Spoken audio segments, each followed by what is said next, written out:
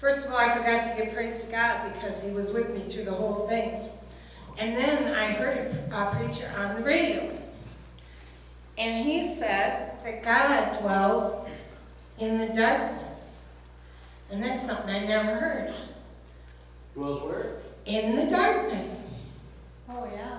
Yeah. God is light, Oh, yeah. but he dwells in the darkness. He brings it on. And so that is why I was able to stand here today, because my husband said he was afraid that I was going to stop breathing. Because I kept acting like I was going to stop breathing. And God was telling him just to tell her to breathe, just tell her to breathe. And here in Exodus 20, it speaks of God dwelling in this darkness. When Moses went up on Mount Sinai, in Exodus 20:21, the people were so afraid because God was big and loud and bigger than the mountain, because he was up on the mountain and talking to them from the mountain, and it scared them. And they said, don't have God talk to us anymore because we might die. And so Moses, they said, you talk to us, you talk to God, and then you talk to us. And we'll do whatever God says, they said. But here in verse 21, it says, the people remained at a distance while Moses approached the thick darkness where God was. And so another thing that you can use this scripture for, I thought of, was with children who maybe are afraid of the dark. And tell them that God is always with you because he dwells in the darkness. Amen. Amen. God is in the morning. God is in the evening. You got anything you want to say about the conference, Slobber? Well, I left my notebook. Well, we didn't want to. You didn't want me to preach? Well, if you want to, you can. So this was the first conference. I still have my keyboard glasses on. This was the first conference in 3 years because of the pandemic. And then of course Jim got so sick last week that he and Ramona couldn't be there. But Susie and Craig, his daughter and son-in-law, did an amazing job. They took over and hosted the conference. Susie is so much like her mom, I think. She sounds like her. And she took her dad's place in front of the camera when it started live streaming and explained everything that was going on with her parents. And it was really good. They had, I think that if you ever get discouraged because you don't think the young people are going to carry on the work of the Lord, because it looks like they're all doing something else, don't get discouraged, because we listened to 4 young men, 3 actually, and then I listened to Jonathan Miller live streaming on Saturday morning. And they have amazing ministries and amazing work that they're doing. The young man, Chris Mickelson from Minnesota, got saved in 2008. He and his wife, he was a drug dealer and doing drugs and everything crazy. And he is now preaching to millions of people and getting millions of salvations in Pakistan, of all places. One of the most dangerous places on earth, and seeing multiple miracles. And yet he's a hometown boy from Minnesota. And so they're just young, they just started in the ministry. And there's people like Chris all over. And the other 3 young men have been at it for longer, but they're young. Compared to us, they're really young. And, right? And they have got all the passion for the Lord, and they're out there every day, and they are also going overseas and working here in this country. Jonathan is a pastor of a large church in Orlando, Florida, And so it encouraged my heart. It encouraged my heart that we have left a legacy. They have inherited, and they are moving on top. You know, Francis Hunter always said that the people she was ministering to were walking on the ceiling, on their ceiling. And now we have people that we have discipled that are walking on our ceiling, and that includes this next generation down. And things are stronger and stronger, as they must be, because we are getting closer and closer to the time when Jesus is coming back. And so that impacted me. There was a lot of prayer going on. The conference had changed quite a bit. There were just those 4 people who were doing speaking. There was no workshops like we have done for years, things like that. You want the mic back, don't you? What if I don't want to give it back? Was that Jonathan? Things are changing. What? That Jonathan Miller, was that Andy's Jonathan? No, but I saw it in the book and I said, oh, we helped raise up that little squirt, Jonathan Miller, but no, it wasn't. He is in the ministry. Yes, I know that, but he's not in Orlando, Florida. This guy was, And he didn't look like this guy. he was from Osaka, Minnesota. Oh, that was Chris. That was Chris. Yeah. Okay. Just a little town, about the size of Independence, White Oak. It didn't get washed away? No, it didn't get washed away. But you know, of course, I love worship. And Jim and Ramona's granddaughter, Lauren, again, she has put together an amazing team. There was a new gentleman from Texas that this is all he does is travel around and help the worship team in different conferences and churches and things. The worship was over the top,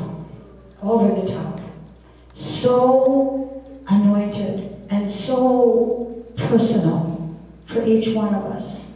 So we could just really connect with the Lord. Yeah. So that's my take, Pastor. Hallelujah. It was good. It was good. I don't know, I prayed for a lot of people. It was kind of exciting because my highlight was I didn't have to teach. So I held court in the narthex by the hour, prayed for people and talked to people. Hadn't had that opportunity for a long time. And I met a lot of people that I had prayed for years ago, and they came and shared their testimony. So that was cool. You know, and I don't know if I want to put this on the tape, but I got a couple of points here that I just want to make. How flat do you have to get on your back before you look up? Now think about that, because this is important. When we started the conference, the first speaker, God gave me a word, a vision, a combination of both, and here's what it is. He said he's going to move in power in a way that we have never seen before. But he said there's an awful lot of people that are living with old wineskins. And they refuse to let go of the old wineskins and embrace new wineskins. He said, you need to embrace the new wineskins. Forget about the old skins. And then he went on to say that you need to embrace the power that's going to come from the Holy Spirit and from the Godhead, from the kingdom. And then it was over. We have to quit embracing old wineskins. We have to start embracing the new. We're not talking about new scripture. We're not talking about new interpretations. We're not talking about any of that. We're simply talking about a new revelation of the power of God. And that's a confirmation to me because in the African thing and also in in central Wisconsin here, these people we've been working with, we're talking about redeeming the land. And I'm going to talk about that next week. But when you redeem the land, you literally have communion with the land.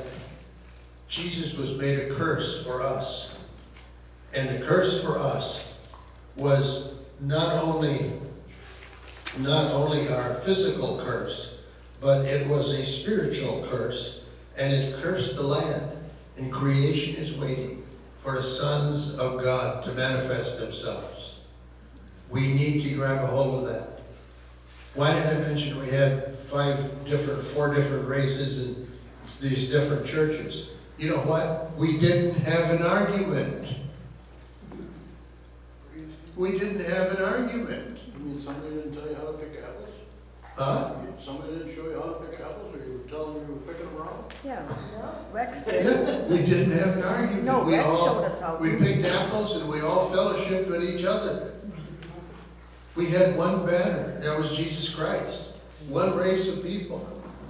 One theology. That's kind of exciting. That's kind of exciting. And they say that people can't do it. How flat do we have to get? How far down does our country have to go before we will look up and quit these stupid things, these stupid ideologies? I'm a Lutheran, I'm a Baptist, I'm a this, I'm a that.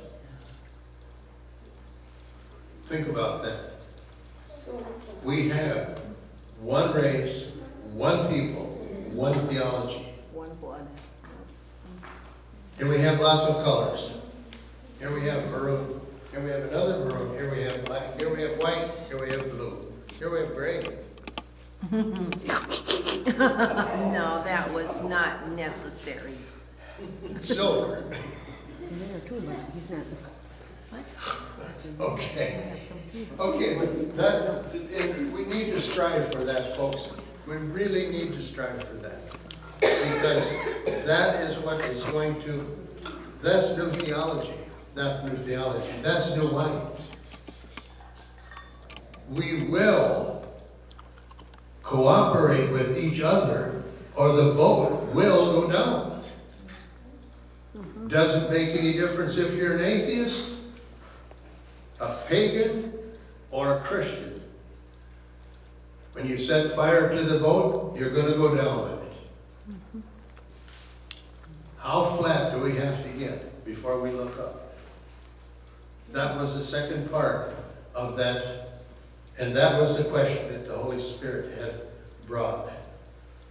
That came so loud and clear, it wasn't, we weren't in the meeting 5 minutes, and God is talking to me, and that's what he was telling me. Well, I got a couple notes for our audience, and then we'll go on. Go ahead. Okay, praise God. Welcome to Reaching Out. We've got an exciting program lined up for you today. We're going to talk about joy and freedom in the Word of God. You can rejoice in the goodness of the Lord, or you can slobber in the misery of the devil. How many of us love misery? How many of us love misery? Ask yourself that question. The next time you go down to the bar, the next time you lie about somebody, the next time you say something you shouldn't say.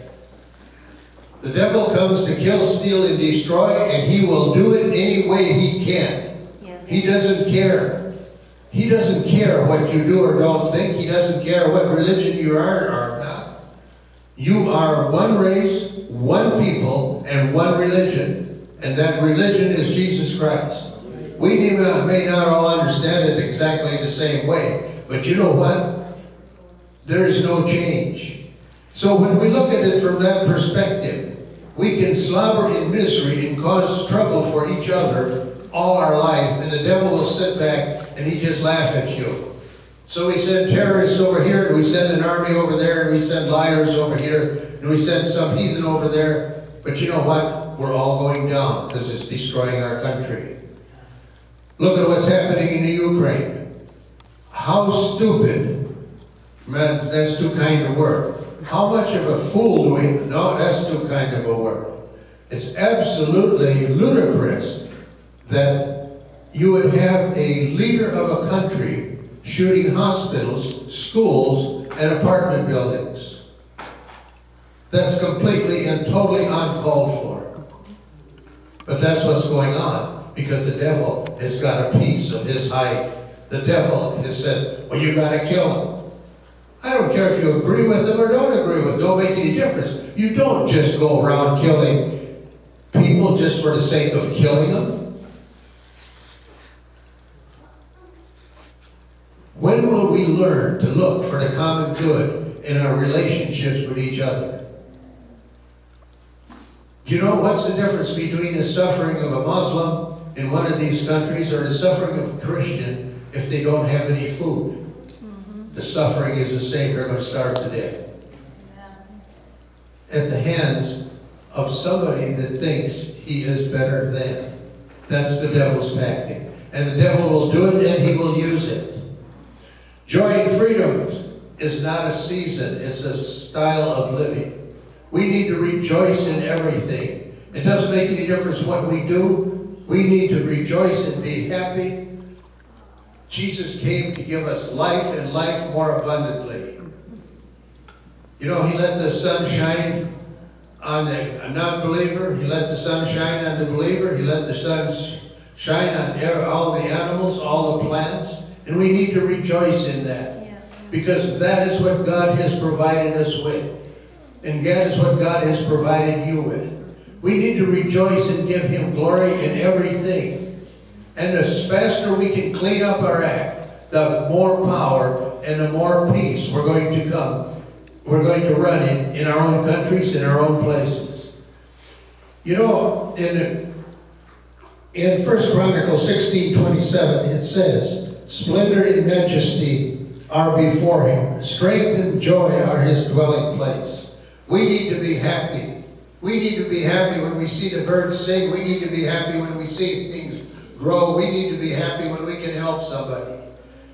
You know, if you want to really have a good, you want to really have a good live, just simply help somebody do something. Just simply help them. It will change your attitude. It'll change the atmosphere. It'll change everything around you because you will be happy. They will be happy, and everybody around you will be happy. Don't put yourself in a position to be unhappy. One easy way to feel miserable is to allow your joy to come from your performance. Oh boy, I'm this, I did this. You know what? I beat somebody in a game of checkers. Big deal. What's going to happen when somebody else plays a game of checkers and you lose? Now you lost your joy? No. The joy should be in playing the game. The joy should be in interacting with the other person. The joy should be in the conversation and the fellowship. When are we going to get over our egotistical selfishness that we so diligently try to protect? The blood of Christ is what has given us the freedom. The blood of Christ has given us the freedom. Jesus Christ came that we would have life and life more abundantly. And if we can embrace the blood of Christ, I'm not talking about religion. I'm not talking about politics. I'm not talking about denominations. I'm talking about the simple blood of Christ. You are a part of God's creation. You are a caretaker of God's creation. And that power that you walk in comes from the Lord. That joy that you walk in comes from the Lord. That everything that you have will come from the Lord. Your joy doesn't lie in your identity. Your joy doesn't lie in your identity. Your joy lies in your relationship. The joy lies in your relationship. Yes, amen. You know, you can be identified any way you want to, but there's no joy in that. The joy is in your relationship with everyone around you. Well, look at me. I've got $1 million. Yeah, so what? Well, look at me. I've got a Cadillac. So what? Look at me. I'm this. I'm that. No. Your joy comes from your relationship for the people around you. The joy comes from that relationship.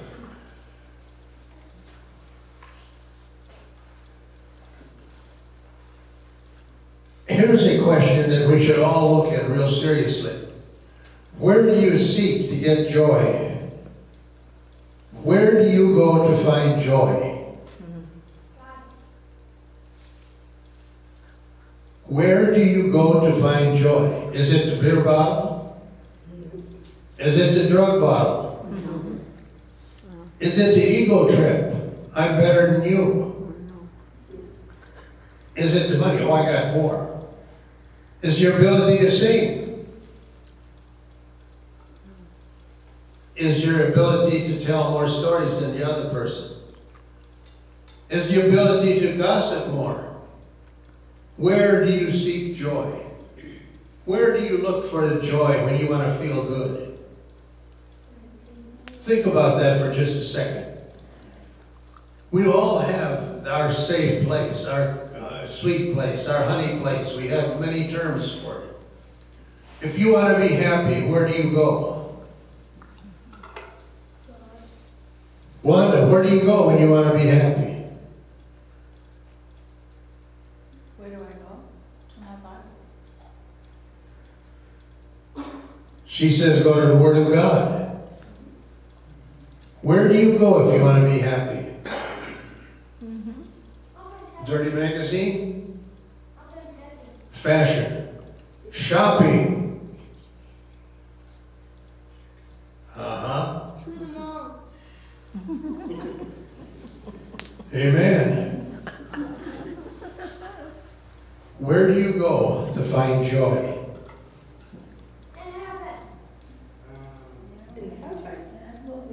Why don't we find the joy in Christ? Right. Because our heart is someplace else. Yeah. Our heart is someplace else. We don't find joy in Christ because we've got our thoughts over here. Boy, you could get in trouble with everybody in the world with this statement. But some of us find joy in our intelligence, our degrees. Some of us will find joy in our finances. Some of us will find joy in our food. Some will find joy in gossip. Take an analysis of your own situation and see where you will find joy. In 1 Corinthians 10:23 it says, all things are lawful, but not all things are helpful.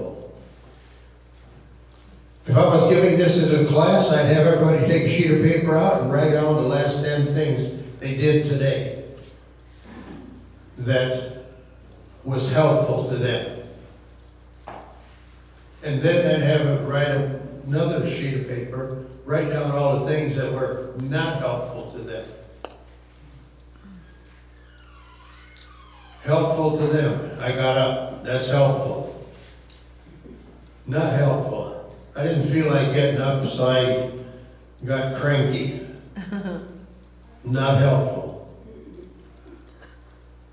I got up, felt bad. Not helpful.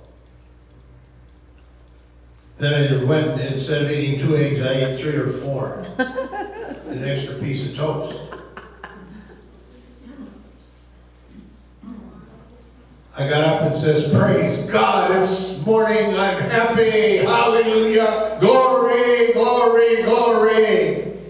It's helpful. Very. Scary? No, it's very helpful. We need to figure out who we are, because we need to manage ourselves. We need to manage our life. We need to manage who we are. Most people have an opinion of who they are, but their actions are something else. Let me say that again. Most people have an opinion of who and what they are, but their actions are way over here. Where do you go to find your joy? Where do you go to find your safe place? I can tell you where I go. I love to go out in the woods and sit and listen to the birds. That's a cool place to be. That's a cool place to be. Hebrews 12, 2-3. I want to share that verse, and then I'm going to close this. We fix our eyes on Jesus, the pioneer and perfecter of our faith.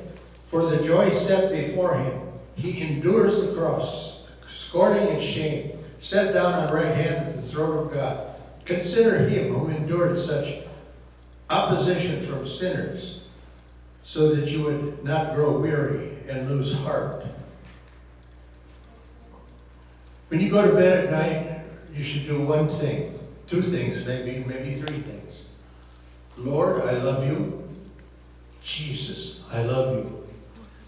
Jesus, you're so good to me. Jesus, give me 8 hours of sleep. Jesus, give me rest. Jesus, let me sleep in peace. Jesus, touch my heart and give me revelation. Jesus, give me sweet dreams. So what do we do when we go to bed? I wonder what he said about me. I think he said something he wasn't supposed to. I wonder what she thinks of me. I wonder what those people did in a Bible study. I think they were lying to me. What do you think about when you go to bed? You think about Jesus, or do you slobber in the pool of the devil? Let me read this again. You can rejoice in the goodness of the Lord, or slobber in the misery of the devil. If you go to bed at night and you're not walking with Jesus and praising him and loving him and touching him and reaching out to him, you're missing it. Absolutely missing it. If you think, oh, I think I might get cancer, I might get COVID, I might get this, I might get that. That's the tool of the devil.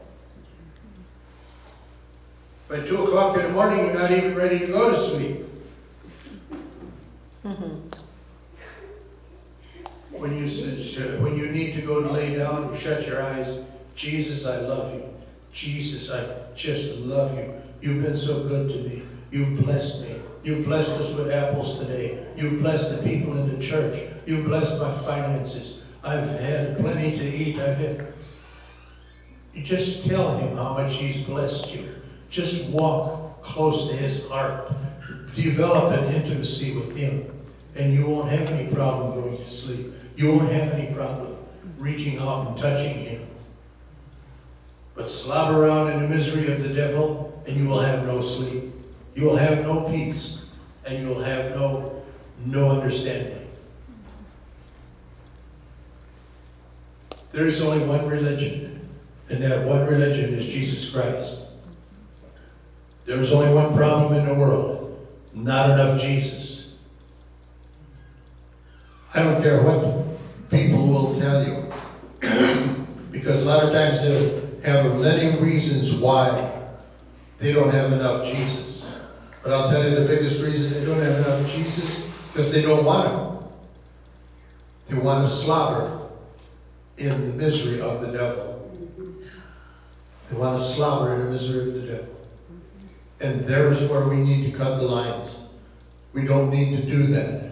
We need to rejoice in people. We need to rejoice in what we're doing. We need to rejoice in what God has done for us. It doesn't make any difference. Anything else, nothing else makes any difference. Only thing that makes a difference is Jesus Christ. He says we should do his work. We should be imitators. What did he do? He went about the world healing people, restoring people, and making them whole. To bring peace and comfort to the hurting. I want to pray for everybody as we close this broadcast. Father, we just ask you right now, I just ask you to touch those people that need healing. If you're there and you need healing in your body, I want you to just focus on that part of your body. Put your hand on that part of your body. Father, you see in the hearts of these people.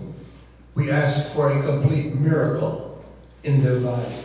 We command all cancer to be gone. We command all scoliosis to be gone. Scoliosis, go. You leave those people completely and totally. All symptoms of COVID, you go. All cancer cells, you go. Satan, you have no authority in the lives of these people.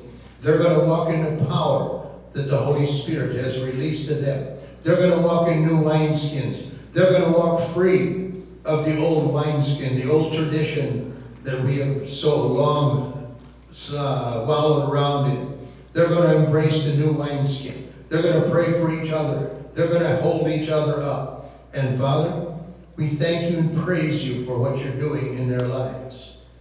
Because we know that you're right on the horizon. We know that you're coming. We know that the world will never be the same again.